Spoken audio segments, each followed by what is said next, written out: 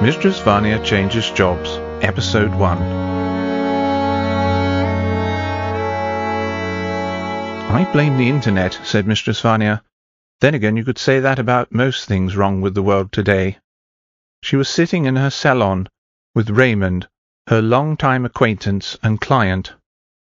Raymond was a man in his 70s, with thick grey hair and tailored suit. For his age he had young teeth and young eyes, yet the saggy folds of his skin on his face showed every day of his 73 years. His slight paunch was hidden by the cut of his clothes, proof that paying more for the best tailors was money well spent. Mistress Vania was in her mid-40s, tall and regal in appearance. She had copious quantities of black hair, tied in an elaborate style of braids and plaits. Sitting in her leather chair, she looked aristocratic, like a Victorian oil-painting portrait of some wealthy merchant's wife.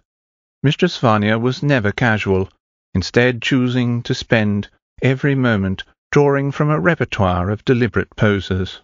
"It's not like it used to be," said Raymond, sighing quietly. "We've been carried along on a tide of technological change. Even our sessions have changed beyond recognition. Nothing is spared." As though on cue, a petite Japanese woman in her early 20s entered the room. She wore her hair in a bun, and 16 different shades of bubblegum pink, right down to her slippers, with the sleeping cartoon faces on the toes. Like a waitress in a restaurant, she carried a drinks tray on an upturned hand. She gave Mistress Vania a black espresso coffee, while Raymond received a minimalistic glass of water. "Thank you, Rico," said Mistress Vania. "That will be all." Rico retired to her footstool in the corner of the salon and sat with her knees under her chin. "You know you could have something other than water," said Mistress Vania sternly. "I know," said Raymond, "but it reminds me of the days when you would deny me any kind of pleasure, where you would take complete control. Call it a last gesture of submission?" "Never mind last gestures," sniffed Mistress Vania. "You may be the last of the submissives. The internet has addled the minds of my clients. Fools and lunatics make for poor material with which to work." A moment of silence followed, as each were lost in their own thoughts. Finally, Mistress Vania craned her neck to see where Rico had gone. She was still sitting on the footstool. "Rico," she said sternly, "get Raymond an espresso. He's annoying me with this ridiculous affectation of self-denial. And put sugar in it." Rico swiftly left the room. Raymond found it unnerving how she could move so quickly without running. "Please, mistress," said Raymond, "don't be kind to me. The whole idea throws me off my centre." "Nonsense," said Mistress Vania. "You're a desperately foolish old man, but you have always had your own standards. You've always appreciated my attention to detail. That at least is something going in your favour." "Always," agreed Raymond. "I treasure the moments we have had together. When we first met, it thrilled me that you even noticed me." "Indeed," said Mistress Vania. "I noticed you to the extent that it amused me to dominate you, to inflict carefully meted out doses of pain and cruelty." "You wouldn't have done that for just anyone," said Raymond. "It made me feel special." Mistress Vania looked sceptical and slightly bored by what Raymond was saying. Rico returned with Raymond's espresso. He drank it as though it was something luxurious.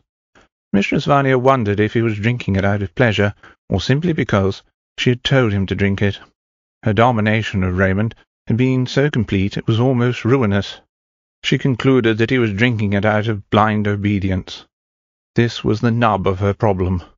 All her submissives had given in completely.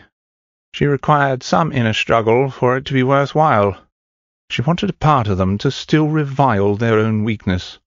Her powers had heightened, as conversely her new clients had become weaker and more stupid, even from the outset. She likened it to the breeding of show dogs. Successive generations had been selected for beauty and nothing else. The results were exquisitely proportioned morons. She felt all her newer clients were the manifestation of some kind of slow-moving societal collapse. This worried her, but only for selfish reasons. "You're not special," said Mistress Vania, "but you are, Raymond, enduring. I will give you credit for that. I admit It makes you sound like an institution or a Chesterfield sofa, but I call it the way I see it. I think one day, said Raymond, his knees together and his hands in his lap, you may, perhaps, think of me as your friend. He completed the sentence with a nervous laugh. It would have been small mercy if Mistress Vania had laughed mockingly back at him. Even if she had berated him, even that would have been better. Yet instead, she just stared at him blankly, as though his words were completely incomprehensible. I don't have friends, said Mistress Vania, stroking her skirt with the palms of her hands until it was completely flat. I neither want nor do I need friends. Not even one? Queried Raymond, sounding almost frightened. Finally hearing her say what he instinctively already knew made it even more shocking. I can think of no one I want to be friends with, said Mistress Vania. There was a finality to this reasoning. You are an island, said Raymond admiringly. Mistress Vania maintained her inscrutability, but seemed satisfied with this assessment. And you, Raymond, will always be the mainland. Do you not care that for the last 3 sessions we've done nothing? For an hour I drink coffee and glance bored in your direction occasionally. And charge me the usual rate, conceded Raymond. With nothing in return, it was quite cruel. I did feel cheated and disappointed. It was quite intimidating at first, although this time, the 3rd time, it has become a little dull. We've become like old married couples, said Mistress Vania, and this made Raymond give a furtive smile. They sit in silence for hours. They don't talk, because there's nothing to be said. They've already said everything there is to say. That's so kind of you, said Raymond, to make such a complimentary analogy. It wasn't intended that way, said Mistress Vania plainly. You're the last of my clients who was anything close to approaching human. I blame the Internet. I can tell by your expression. You have not got the slightest idea of my troubles. Do you even use the Internet? I send emails, said Raymond proudly. And there's the financial news and the stock prices I find online. I know my way around the Internet. Yes, pressed Mistress Vania, her bottom teeth always showing more when she was irritated. But do you watch the streaming video?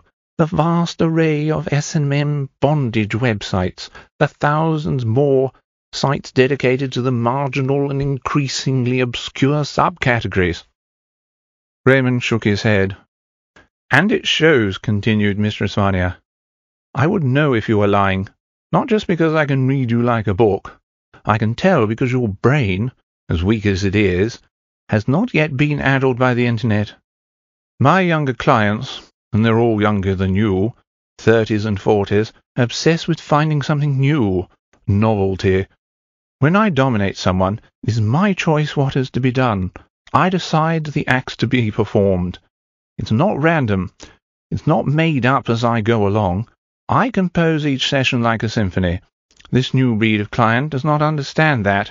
They come to me with their smartphone streaming video of amateur dominatrix, all aesthetics and no composition, social science degree dropouts in latex. They have a grab bag of videos collected together.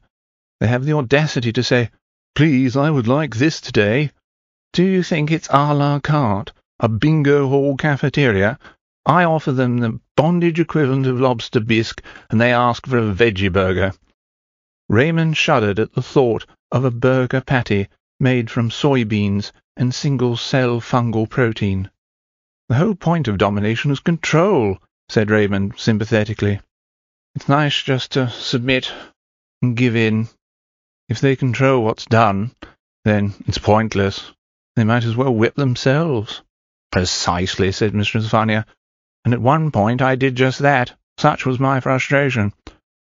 Thanks to the Internet, they've seen it all. When you came to me years ago, you had some spirit, confidence, and self-worth. I felt the resistance. There was something there for me to crush, to tease and taunt, to take you to the brink and then deny you any kind of satisfaction. Over time I broke you. You did break me, agreed Raymond, echoing the sentiment as he relived in his mind a kaleidoscope of experiences from hundreds of sessions. But these new clients, stressed Mistress Vania, for them it starts on the internet and not in my rooms. It should always originate with me. They treat me like a theme park. They've seen the movie, now experience the ride. Their minds are addled. They come to me as empty vessels, morons, grass-eating animals. It's not physical pain alone. It's something extraordinary created in the mind, yet nothing leaves an impression on them. For each session they're dead to me. They are corpses with fat bank balances. "You're right to blame the internet," said Raymond. "It has created a new generation. I used to remember when being bisexual was noteworthy. Now it's a profile category in social media," said Mistress Vania, sipping her coffee.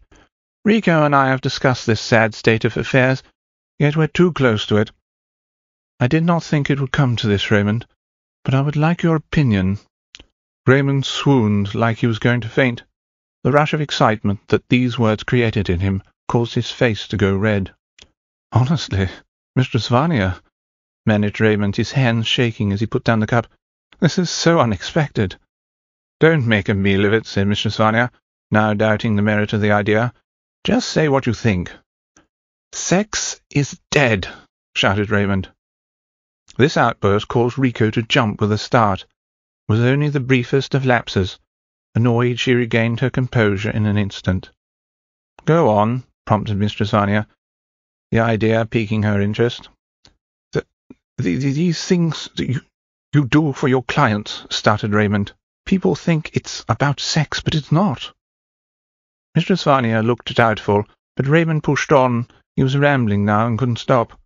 "It's about so much more. There's a long tradition going back centuries, yet, to a certain extent, they all have the common thread of bondage and discipline."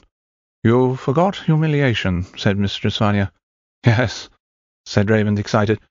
"This is what I'm getting at. Sex is never at the forefront. It's always a subtext. That's why your clients are dead to you. They've gorged themselves on the internet, taking on every fetish and fantasy, played out by thousands of people, hour after hour of whipping and clamping and degradation. By the time they come to you, they're hopelessly overstimulated. It's simple economics. The surest way to reduce the value of something is to create an oversupply. For some, sex has reached saturation point." "Saturation," said Mistress Vania, almost tasting the word as she said it. "They have become the truest voyeurs. They'd rather watch it vicariously than participate themselves. You're right, Raymond. I often feel that I could dominate someone else while they watched. It would make no difference to them. Their experience is always passive. So we're back to where we started. We blame the internet." "Sex is dead," whispered Rico's voice from the corner of the room. "What's replaced it?" asked Mistress Vania, addressing no one in particular. "Food," began Raymond, his voice timid. For the first time Mistress Vania looked startled. Instinctively she stood up, only to find herself confused and wanting to sit down again. "Oh dear," she whispered. "I hadn't thought of that. It's been there all the time, but I never saw it. The epicure magazines, the beautifully photographed colour supplements in the quality newspapers, the rise of the celebrity chef, the mindless food programs masquerading as travel shows. Food is the new sex, the new pornography. When a midget hermaphrodite lesbian call girl with a flair for alien body modification is less interesting than gluten-free bacon desserts, you know you have a problem. Yet being fat is an outrage," added Raymond. "Yes," agreed Mistress Vania. "It's like being gay in the 1950s. People are disgusted by you. They want to cure you or lock you up, to save you from yourself and your debauched inclinations, your unnatural impulse to eat, your unhealthy love of fat, be it baked, fried, or drizzled. The subtext can no longer be sex. It must be food." "Obese people's lust is insatiable," said Raymond, "and the gym is filled with personal trainers. They are the priests of our time, seeking conversion among the overweight heathens." "I can dominate fat people," said Mistress Vania, pressing her hands down the sides of her ribs, past her waist and down over her hips. "What an exciting prospect! to find a person so fat they would eat themselves into an early grave. I will use my strength of personality to dominate them, render them to a thin shadow of their former selves, and they'll never be willing participants, which is just the kind of resistance I'm wanting. They'll have to be captured, imprisoned. So you're pleased with me? Asked Raymond. I've had a fine idea. I've gained a few pounds lately. You could start with me. I'm more than happy to be your guinea pig. Mistress Vania looked at Raymond like he were a worthless stick of furniture. I must think, she said. I'll be in my study. But what about me? Cried Raymond. I still have half an hour left. Mistress Vania turned to Rico and said, Give him a coffee enema and get rid of him. The thought of a forcibly administered aromatic purgative made Raymond shake with excitement. Raymond adored her, not because she was good to him, but because she was cruel.